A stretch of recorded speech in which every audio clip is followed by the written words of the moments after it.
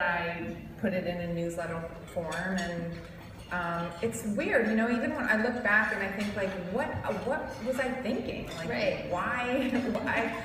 But I think probably like many of us here, I was also the person in my circle of friends that was like, where do I go to do this? Or what should I make for my boyfriend?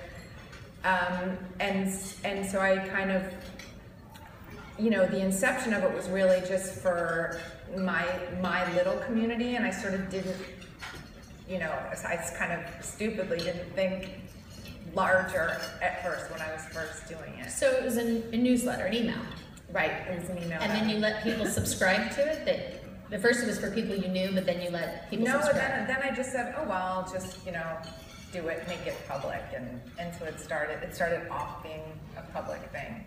And when I think a lot of us have had that moment where you realize it's no longer just your mom and your friends and family. You've got like random people who are reading you. Like, do you remember that when you realize, oh, this is now beyond my circle? Thinking, yeah, because when I first sent it out, then I had a moment where I thought, like, what, you know, who am I communicating with? And but you know, I sort of had I had a lot of passion, and I'm very passionate about, you know, travel and health and wellness and food and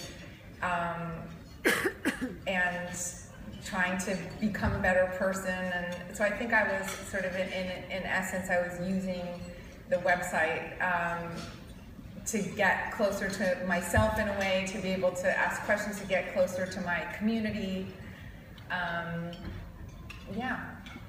And so we'll all forgive the expression, but at some point you like super leaned in.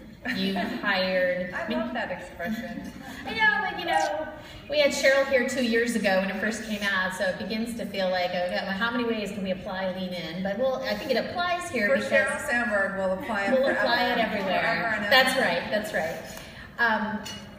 So, but I mean, I was looking deeper into your site. Like, I got your newsletter and I looked at your site, but I never actually went and looked at your team page. And so, in preparation for this, I just kept clicking because there were more people and more people. And of course, you hired Lisa Gersh as your CEO, who's a total media powerhouse. So, I mean, you are super leaning into this being a media company. This is a lot of investment of time, resources, and energy in your personal brand. Like, was that a gradual thing that happened, or at some point did you sit down and say, this is a business, I'm going to start like focusing, create a business plan, focus on growth, focus on all of that stuff? Yeah, that's a good question. You know, I think it really kind of came about in a very small way, like me in my kitchen with my girlfriends, like talking about ideas. And then what started to happen was essentially there was a trust that started to get built between myself and my readers, and there was a lot of traction that started to happen. If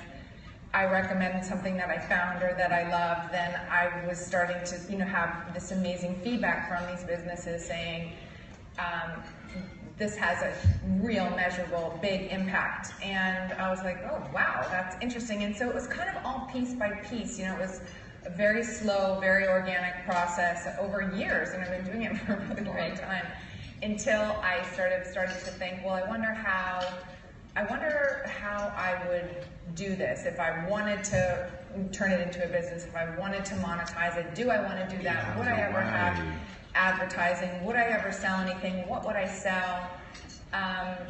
And the process just, you know, it just was a slow evolution. And then at a certain point, my original CEO was in London, and this guy, Seb Bishop, who I met through friends, and he said, I really like what you're doing, and have you thought about making it a business? And I said, I don't really think I have the experience or capacity to do that. And he said, well, I could help you do that. And so then we kind of started to do that, and then I ended up moving to Los Angeles, and then Lisa Gersh came on, and when she came on, she was like, okay, this is what's happening. You know, I was like, okay.